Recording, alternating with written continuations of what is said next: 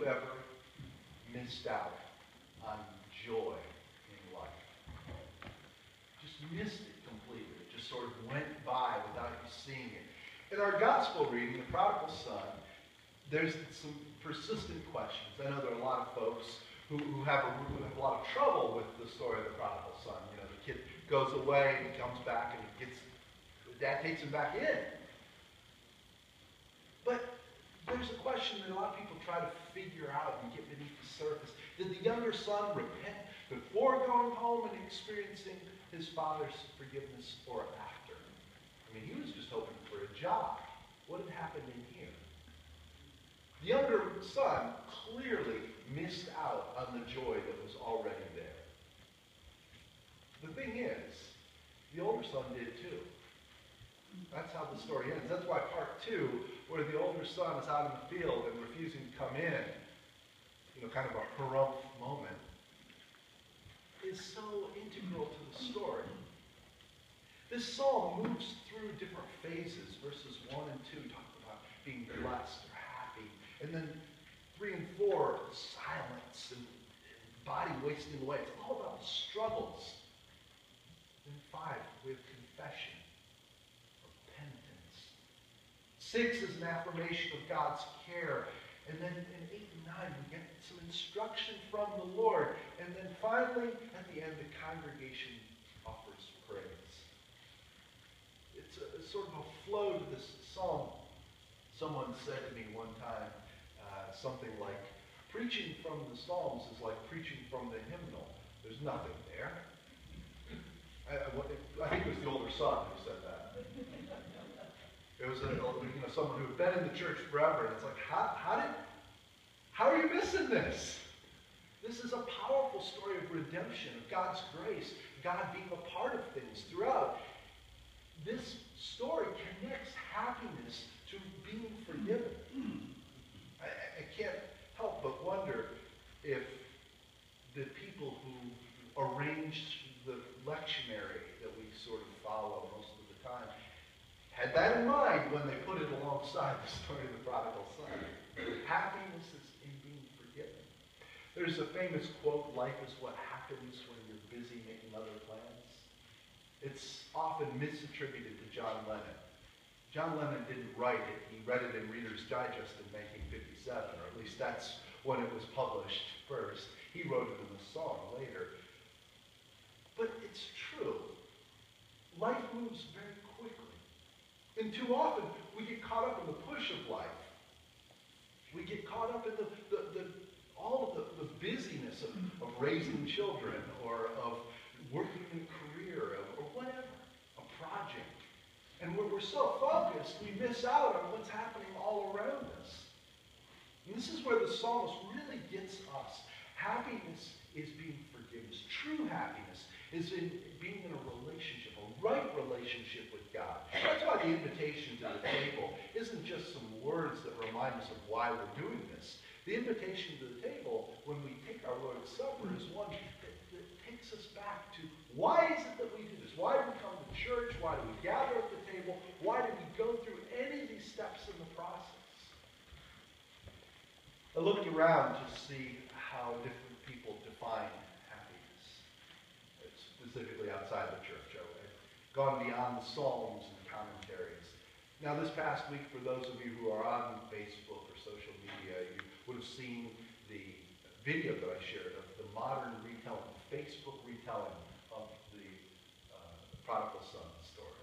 And if you go back to the YouTube channel for our church later, right here is going to be a link to it. Okay, I made it in the frame. I wasn't sure. We're going to put a link to that in the video on YouTube later. But if you haven't seen it, check it out. It's one of the interesting parts of the video is the likes. If you're not a Facebook person, people can click like on things that I guess they like, presumably, or are okay with, or love, or whatever. But you click like, and so people perceive happiness in a certain way. When the son had money and was able to entertain his friends, he kept getting all these likes on his posts. He got more friend requests. He got all these things, all the comments were, woohoo, party at your place, you're buying, awesome. And it was this, he had friends, interactions, affirmation, and he thought that people really loved him. And as soon as the cash dried up, he found out that this was all temporary high, something that couldn't last. And happiness is about more than money, parties. There's some good definitions out there. Happiness is when your life fulfills your needs. And I'm telling you, I know a lot of people who truly have everything they need and couldn't be further from happiness. I see that again and again, and you don't have to take my word for it. Open any newspaper, and you see people all the time, and they've got it all. They've got money, houses, their lives truly fulfill their needs. But somehow they found themselves in the newspaper for embezzlement, fraud, or other crimes, or they're caught up in a scandal, all kinds of things. Another place I saw said happiness is when you feel fulfilled. It's a feeling of contentment. One place we really can find that is when we gather in the presence of the Lord. And I don't think this is just church talk. I mean, obviously you expect to hear that when you come to church. Or if you're driving somewhere right now and your radio's broken and it's stuck on 101.7 and it's stuck in the on position, so you have to be listening to this. You'd expect a live broadcast of a worship service to say, for the preacher to say, happiness is being in the presence of God. But it's true. I don't say it because it's church talk. I say it because when we gather around this table and we get together in our Lord's presence, we find something much more powerful. We find the reality of God who loves us no matter if we did stray like the younger son or if we've been the older son who just keep missing the point again and again and again. Happiness is in the Lord.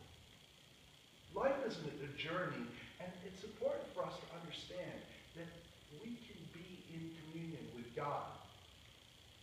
And that when we are, and we truly and humbly seek God, we get to have a better and clearer understanding of what fulfillment looks like, what contentment looks like. Some people approach each stage of life with a singular focus. I'll start with the earlier stages, students. We've got some students here together today. Students sometimes miss out on the joy of learning something new. And instead, you want to get a good grade. Why do you want to get a good grade? Get good grades. To get into a good college. Why do you want to get into a good college? To get a good job. That this approach to life, where it's always the goal, doesn't suddenly shift after college. It continues. People try to work hard in order to get a promotion. Work hard to get that raise in order to get a good retirement. And these things aren't bad, but they can distract us from God. Recall last week I shared a story that Tony Campolo shared about a study of 50 people over the age of 95. And he asked these folks, as they look back over their life, what they would do differently if they had their life to live over again. And when you get to be 95, you get some say-so and that sort of thing. And you have a certain perspective. Every one of them said they would risk more, take more chances. They would reflect more, spend more time in reflection, and do things that would live on after they were dead. The psalmist writes, happy are those who are forgiven. True happiness is related to forgiveness.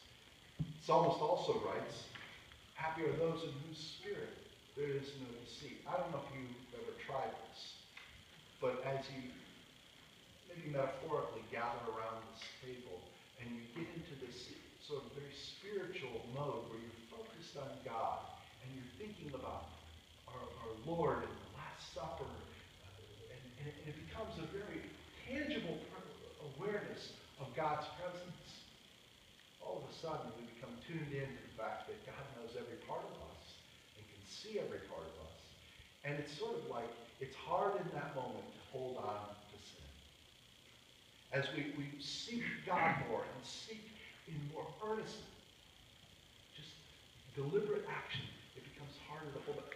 And the psalmist is talking about that. Happy are those in whose spirit there is no deceit. Where is happiness? Is it found in grades or promotions or raises or retirement? In every moment, we can take the instruction that we find in verses 8 and 9. Don't be like the horse or the mule without understanding. Be glad in the Lord. And as each one of us wrestles with where we are on our life's journey, where we are in relation to God, and as we think about where we are today, we can consider this metaphor of the bit in the mouth of the horse. James 3:3 says if we put bits in the mouths of horses, we can make them obey us and guide their whole bodies. We've got some equestrians here, I know. Is that true? The horse, you can direct with the bit in the mouth of the horse. What guides us? What creates joy in our lives? Do we seek God's wisdom? Or do we miss the moment? Goals are good. They help us reach a place and point. And they can help us get there. But they can't define us. We need to try to find God's grace and mercy in every moment. Try to seek God and take that awareness of forgiveness with us wherever we go. And find our happiness, our joy in the loving arms of the God who is always with us. Whether we're here in worship or we're somewhere far, far away. God loves each one of you and wants to continue to build